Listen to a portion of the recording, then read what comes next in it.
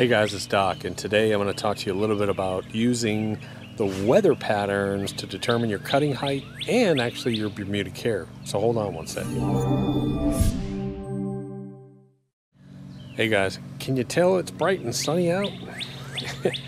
It is going to be hot today. We're going to be in the 90s, and this is May 15th. So we are also at the tail end of a drought, thank God. We have not had a drop of rain for over 20 days, and we have been battling. This is a horrible time for a drought. This is the time of year when you want to push your Bermuda grass as much as you can, and guess what? It's kind of hard to push something without water, so we've been watering and fertilizing and pushing it. And so far, we're looking good. So let me show you. Still dew on the ground here. But you can see how nice this Bermuda looks. That is beautiful Bermuda. For May 15th, that is just simply gorgeous. And for being on the tail end of a drought. Again, 20 days without rain. But here's a really important note. Guess what's coming? We're about to get 5 days worth of rain. And I cut my grass 2 days ago, and I did a video. I'll put up a little card here. I put up a video about fine-tuning your leveling heights on your mower. And so I cut my Bermuda a little bit longer, maybe about 1.5 inches. But here's what I know. I've got a lot of fertilizer out in this lawn. I've got 5 to 6 days where it's 80 to 100% chance of thunderstorms every single day. What's going to happen to my Bermuda? My Bermuda is already at 1.5, and it's going to explode. So I live by the 10-day forecast. I want you to remember that. If you have a Bermuda lawn, you should live by the 10-day forecast. And you should plan not only fertilization, but you should plan your cuttings looking forward to see what's coming. So that's what I'm going to do today. I'm actually going to drop down my mower deck another 1/2 inch or so. I'm going to recut my lawn in preparation, because I'm not going to be able to cut my lawn for a good 5-6 days, and it's going to get up too high. I run all kinds of risk in this hot, humid weather of fungus, of damaging my lawn because I have to go back and cut more than 30% of the lawn, all kinds of things. So anyways, that's what I'm doing today. I figured I'd just go ahead and record it, but I want to stress again, if you love your Bermuda grass, and if you want to take care of your Bermuda grass, whether you're doing fertilization, whether you're doing cutting, no matter what you're doing, live by the 10-day forecast. I can't stress that enough. Also, click the subscribe button as an example. What do I got here? I got here a pH test. pH test. The card's upside down. I'm going to be doing a whole bunch of videos coming up. Again, I'm backlogged on videos. I got over 20 more to do. The pH test, the soil testing kit review is going to be probably next on my list, since it's going to be pouring rain for the next few days. I got a bunch more coming out. So click that subscribe button, and it'll notify you when it comes out. So anyways, let's get cutting on this lawn. I'm going to bring it down short. Okay, real quick. If you watch one of my last videos, I talked about a fine-tuning adjustment for your mower deck, and here's the original hole from that video. I just drilled a new hole down to here, and let me give you an example. When I would put it in the number 1 slot here, the scalp wheels would actually slam on the ground. Now if I let it go to this sort of different position, my scalp wheel actually turns. So that's how you fine-tune, adjust the height of a mower deck that doesn't have enough clicks on it, we'll call it. So that's where I'm going to cut it today.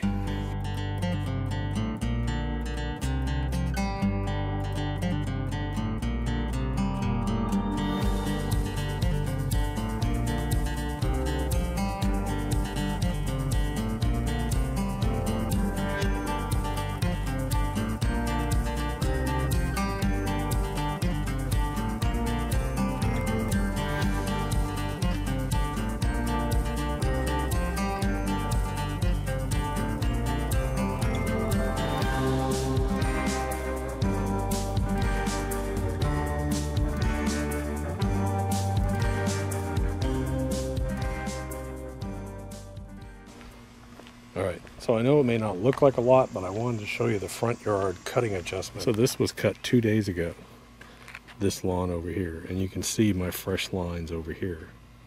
So while it doesn't look like a whole bunch, you can see the difference. Hopefully you can see the difference.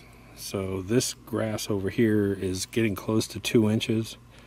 This is, man, that's, some of these areas are 3/4 of an inch to 1 inch roughly, because I've got that stupid undulation in here. But that's where I want to be. If I've got 5 days of rain coming, I want to be these 2 strips right here.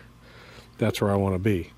Even if you can see further down, because of the stupid way that they did this yard, I'm going to have a few scalp marks in here. That'll be cured pretty soon by the new John Deere that I've got coming. I've got a 48-inch with 4 scalp wheels coming. And that's really, there's not a whole lot you can do besides leveling your whole yard, which is too big of a task right now. But you can see right here is a good example.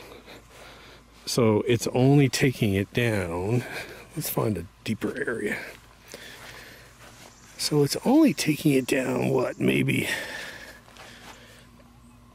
3/4 of an inch? Maybe 3/4 of an inch taken off, but that's huge if you got 5 days of rain coming up. Are you get to go outside now? Okay. Oh, we get to go outside now. Oh, the grass cutting is done. Hallelujah. And the girls get so mad because I cut the grass. When I say a pre-rain cut, that means that I know. That's why I'm talking funny, dummy. By the way, if you don't wear one of these, and if you don't wear these while you're cutting your grass, you're kind of stupid, because all that crap gets in your eyes and you're breathing it in. Because I know I'm not going to be able to cut this grass. I know I'm not going to be able to cut this grass for maybe 5-6 days. So you can see. Hi, are you happy? Are you happy you can come out in the grass now? I cut it just for you. So there's the new height. So you can see it. It's pretty cool looking. So Linda and I, what are we going to do? We're going to go inside maybe? We're going to go inside maybe. So Linda and I are going to go inside and get a whole bunch to drink. And maybe something to eat. Oh, we got some flowers blooming over there. So anyways, guys, my main point to this video before I became an idiot. I live by the 10-day forecast. I absolutely do. Watch the 10-day forecast, and all of a sudden, if you see 3 days you're going to have solid rain, if you want to put out some granular, put out some granular. If you know you haven't cut your grass in 2 or 3 days, and you see 2 or 3 days of rain coming up, what are you going to do? Get out and cut your grass. Now, I'm kind of risking it here at the end of a drought. I'm getting a little bit risky because I'm cutting my grass really short, but I've got 80 to 100% chance of thunderstorms for about 4 days. So I'm taking her down short. I'm so tired of watering grass.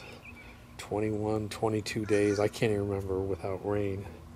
And what's amazing is this is May 15th. And there is not a lawn within probably 100 miles that looks like this. This solid, deep, dense Bermuda. That stuff is just absolutely gorgeous. Absolutely gorgeous. So if you haven't done it already, guys, click the subscribe button. It's over here. It's over here, I think. Or is it over here? Little red thing. Click the subscribe. Once you click the subscribe button, when you go to our channel, you'll see it'll tell you that you're subscribed to our channel, and there's a little bell next to it. Click that little bell, and it'll notify you whenever this idiot puts up a new video. It actually sends you, if you have a phone, if you have the YouTube app on your phone, you get this little thing. It says, hey, how to Doc just posted this video. So it's pretty cool. Talk to you later, Doc.